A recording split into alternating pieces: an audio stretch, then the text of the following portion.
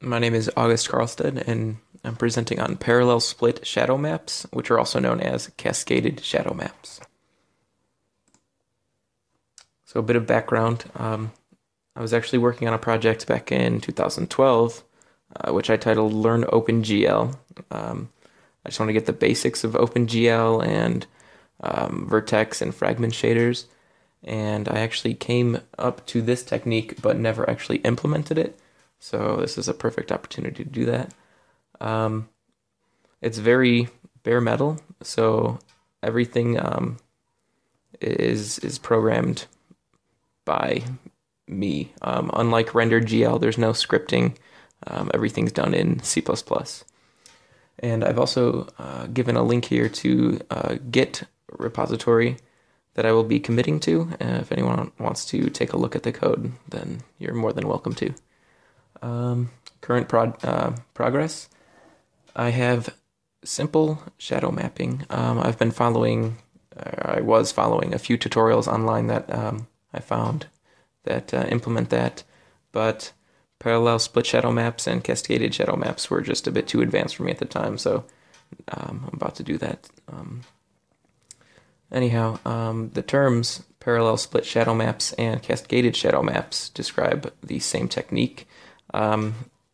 Sometimes they're used interchangeably, but PSSM solves the splitting techniques, so we'll see that later. And then cascaded shadow maps basically describe how you see the shadow maps if you're looking from above as like kind of a cascading effect.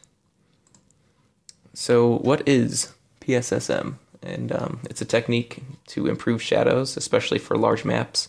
And a lot of the examples that I will be showing show like large terrain and different environments like that. Basically, a shadow map is split into multiple layers depending on how far away the player is from it. And then later, these shadow maps are combined into one and then sampled. And here's an image from GPU GEMS 3. Displaying each of the depth textures that are sampled in the scene. So the basic technique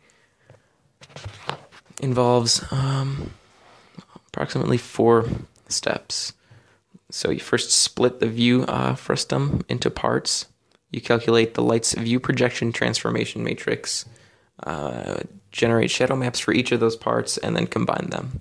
And we will go through each of those steps in a moment. So first, the technique for splitting the view frustum. The simple way is to just set the split positions by hand. And that's what I'm actually going to begin with because I just want to get this basic technique working. After that, there's a few different advanced ways to do it. One of those is uniform, to where the split positions are just evenly distributed along the view direction, but this winds up having the same issues that normal shadow maps do with aliasing. So objects that need very detailed shadows actually have like pixelated shadows, and it looks pretty bad.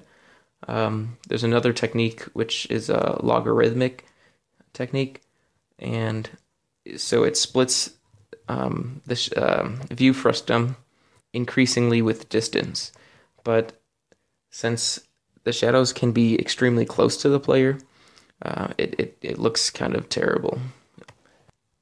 And then the final advanced way to do it is the practical way, which is described in GPU GEMS 3, and it combines the uniform and logarithmic techniques to overcome all of the previous problems.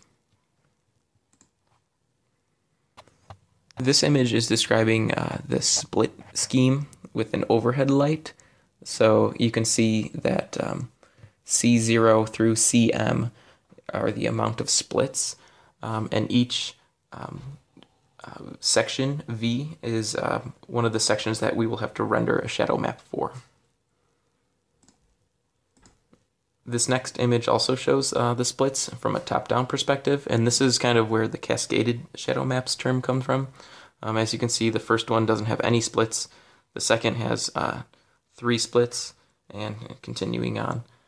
So near to the player, you can see that the split is small. That means more detail. When the player is close, you want to be able to see the shadows in a very like crisp way. And as the distance increases, we don't care that much about resolution because the player is so far. This next image builds upon the previous, and we also see some examples of this shadowing technique. In the images, you can see that red is the nearest, green is medium, and blue is farthest. So red is the highest resolution in this image. In the middle, you can actually see that there's only one split. So therefore, anything that's far away is still getting that same resolution, and it tends to look bad. So this is a visualization of the different split schemes. The first one is a uniform split scheme, to where you can see that each section is evenly split. Like I said, this has some aliasing problems because of the resolution of each section is the same. B is a logarithmic split scheme. So as you can see, very near the player, the amount of space is very small. So you will get some issues with that and shadowing and aliasing as well. And then C is actually the practical split scheme, which is the most advanced, which combines the previous two. If I have time, then I will try to implement that. All right, the next step is to calculate the light transformation matrices. So in a simple method for this is to do scene independent, which means you take the light and you bind it to each split that you made in the previous step. Well, this is easy. It's not optimal because depending on like how many objects you have and how large the split is, detail may be lost for the shadows. An advanced method would be scene dependent, to where you take the light and you bind it to objects that cast shadows, and then basically you're only getting the objects that cast shadows that you care about. This makes it increased resolution, better detail, and you do this for each of the splits.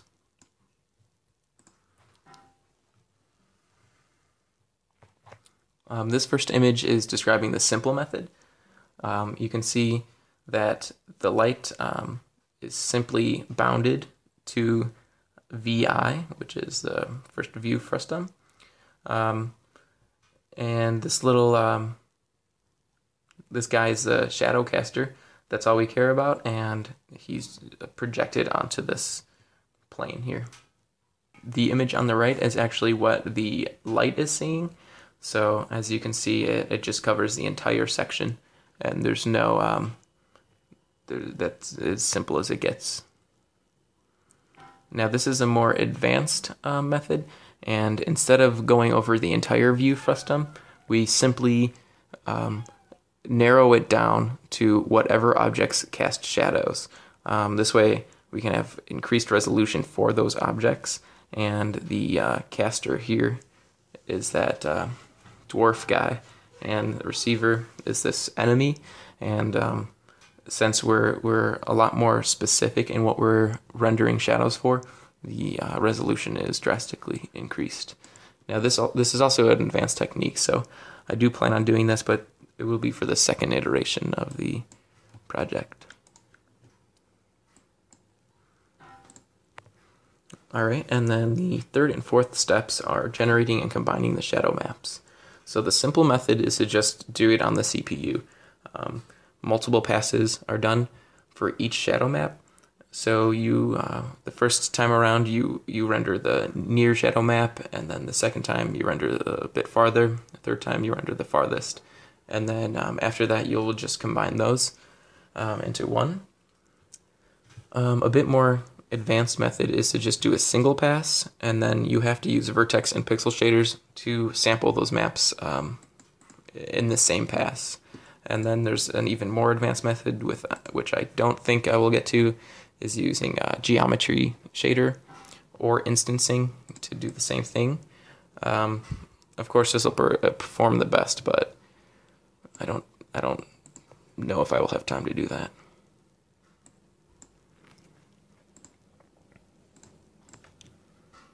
All right, and this image is actually just showing the technique. On the left, we can see how the shadows, even near the player, are nice and crisp. And as they get farther, they don't lose any resolution as they would with standard shadow mapping. On the right, we can actually see the splits that were made. So the purple section is nearest, and then green, and then red, and then finally in the distance we can see that the shadow maps aren't even being rendered because they're so far away from the player. And this is actually another image. So this one has more than 3 stages, like the previous had. We have red, which is extremely near the player, green a bit farther, blue, yellow, pink. This technique looks quite amazing, as you can see on the left, so it's quite powerful. My next steps for the project, first I have to find or create a map that can showcase this technique. Currently I'm just using a small map that I wanted to get working with like model loading and texture loading. The simple iteration of the project, basically I will get cascading or parallel split shadow maps working. I will use predefined split points. That'll be very simple to do. Scene independent calculations of the light transformation matrices. So it's not optimal, but it will work. And multiple passes on the CPU to render the shadow maps. After I get that working, then I will attempt to implement the logarithmic or uniform split schemes. Probably both, just to get those both working. And then if I have time, as you can see below, I will try to do the practical split scheme. In the advanced method, I will also implement the vertex and fragment shaders that will prevent me from having to do multiple passes on the CPU to render each of the shadow maps. So if anybody has questions, they can email me. My email is right there. Feel free to take a look at the Git repository. Right now, there's just some old code in there that I committed when I was moving computers, but I did get my code compiling again, and that works. Oh, it does require quite a few external libraries. I know I'm using, I think it's GLFW for windowing, Glue for OpenGL extensions. I'm using Boost for some stuff. So if anybody needs info on what libraries they need, then definitely send me an email. So thank you.